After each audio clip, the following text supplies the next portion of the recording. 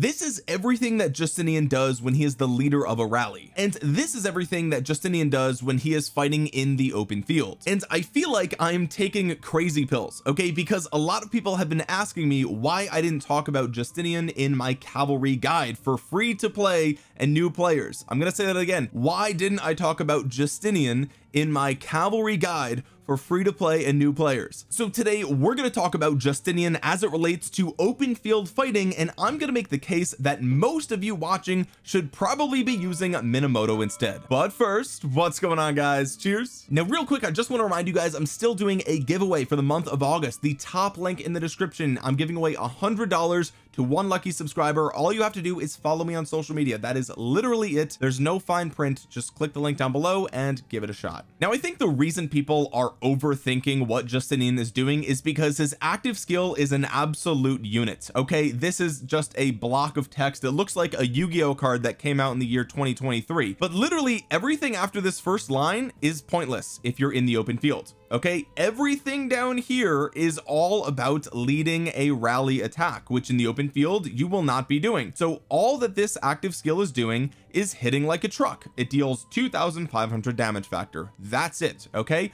that's it. That's all you have to know about his active skill in the open field. So we can sum up everything that Justinian does right here. Okay, he has 2,500 damage factor, 15% cavalry attack, 30% defense, 20% health, for a total of 65% cavalry stats. He gets 5% cav damage and 15% cav march speed outside of your alliance territory, and he gets this bonus damage depending on how many units you are swarming with, how often it pops, etc. And there's no debuff. Okay, there's also no AoE here. That's literally one of the biggest things about him. There's no debuff, there's no AoE, so already he's not looking great. Yes, he's tanky, yes, he hits like a truck, and yes, he's decently fast in enemy territory, but that's it. Now we can compare him to Minamoto. Okay, Minamoto's damage factor is interesting because when he's expertise, it deals 1,400 damage factor, but 3 out of 4 skill cycles, he's on average, he's going to deal an extra 1,200 damage factor, assuming you're staying attached to that target for 2 seconds, which probably you are. Okay, so on average this is 2,300 damage factor. With his relic he gets 50% attack and 30% defense. He gets 0 health for a grand total of 80% bonus cavalry stats. Okay, so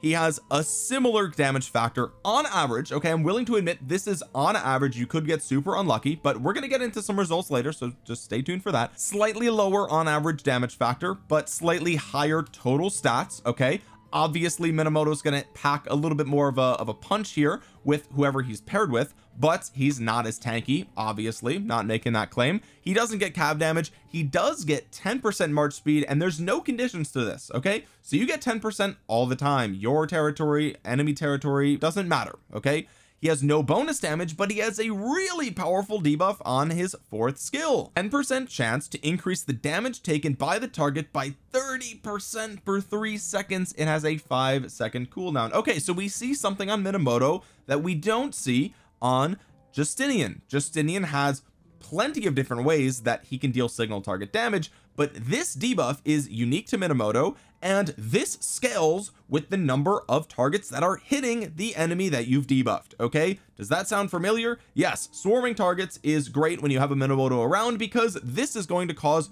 all of your armies to deal 30% more damage for 3 seconds. That's really good. This is a really powerful debuff. Okay, so yes, Justinian does deal some bonus damage when his 4th skill procs, and it does proc more often than the debuff on Minamoto, but with the 5-second cooldown, I would say per skill cycle, even though it's 3 times more likely to occur than the debuff on Minamoto, it's still only going to pop at most twice per skill cycle. So then the question becomes, okay, well, which one of these is better? I'm glad you asked, because I ran both of these combinations through the Rock Battle Simulator, both of which went up against a Guan Yu. Both armies had 250,000 troop capacity. Both armies had Nevsky as the primary with the full skill tree. Both armies had the full best in slot gear, no talents, no iconic crystals, nothing like that. Both armies also had 17% bonus attack, 40% all damage, because that's what you get from being in the Lost Kingdom, 10% health rune, and 5% skill damage city skin. And we can run through the results here. Okay, Nevsky with Justinian versus Guan Yu and Scipio. Now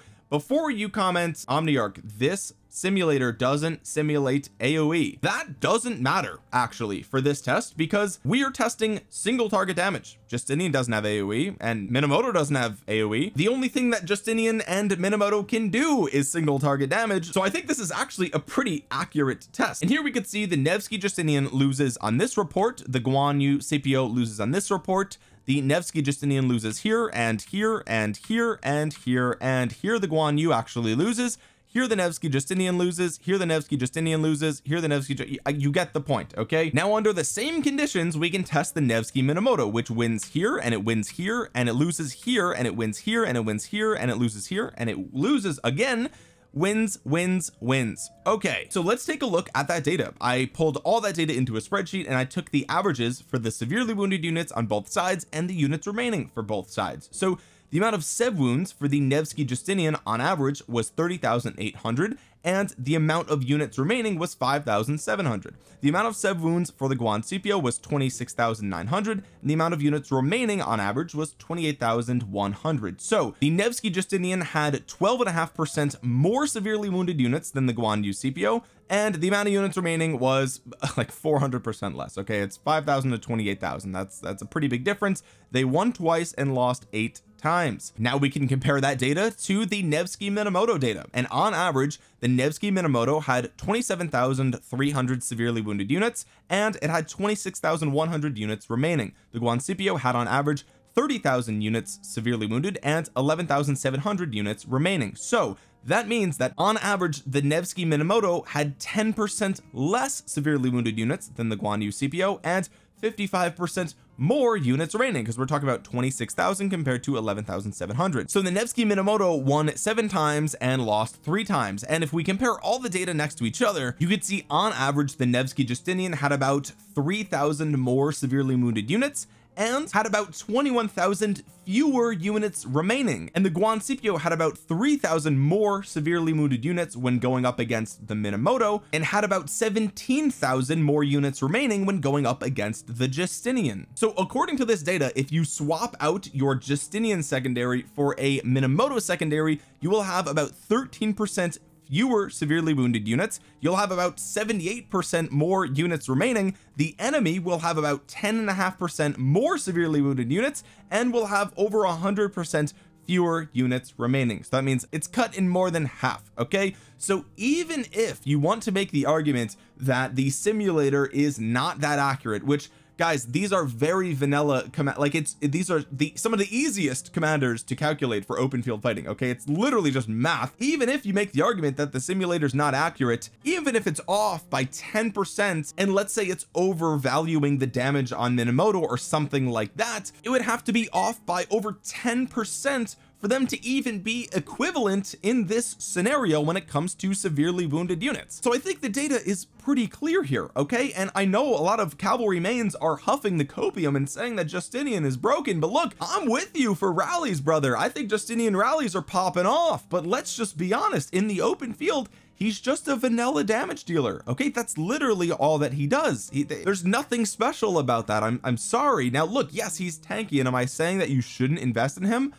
I mean, guys, come on, like you have to at least be running 3 cavalry armies to even consider running a Justinian, and you also have to be willing to recognize that raw damage, vanilla damage, is the easiest thing to power creep out of the game. It happens in every single commander cycle. We've seen this. I mean, come on. Again, am I taking crazy pills here? Guys, like vanilla damage factor when the game came out was 1,000 for a legendary commander, right? Like we remember that, right? So if you're investing in Justinian purely for open field fighting, just understand that unless the developers change how they're doing power creep for commanders moving forward, Justinian is likely going to be power crept out of the game. He's not doing any debuffs, he's not doing any AoE, and historically those have been the most valuable things for open field fighting, which is why when we look at raw damage, you can at least look at Minamoto and say, well, you know what, his raw damage is a little bit less than Justinian, and yeah, he's maybe not as tanky,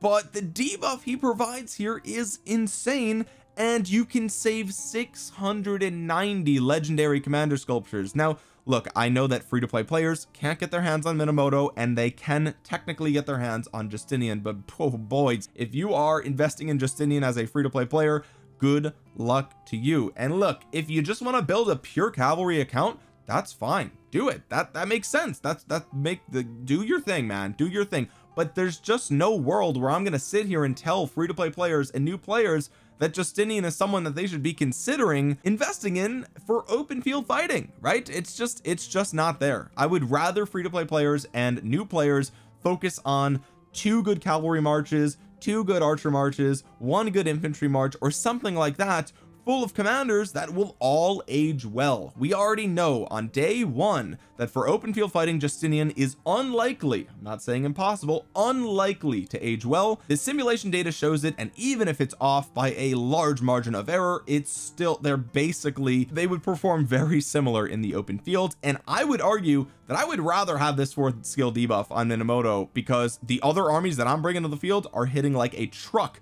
during that 3 seconds. So yes, if your Zhang Yu is sitting there with no friends to play with, then sure, you can throw Justinian behind him, and they're going to machine gun out a massive damage factor, and this is going to add some tankiness to your Zhang Yu, and your Zhang Yu is going to keep doing that AoE defense debuff, which he's really known for and everybody loves. Okay, that's totally fine, but most of you probably should not be doing that. And there's other commanders that you could pair with your Zhang Yu that don't cost you 690 legendary commander sculptures, or are more versatile and can be used in other areas like Honda Tadakatsu, like Mehmed, and maybe they won't pack as big of a punch, but you'll save, guys, 609.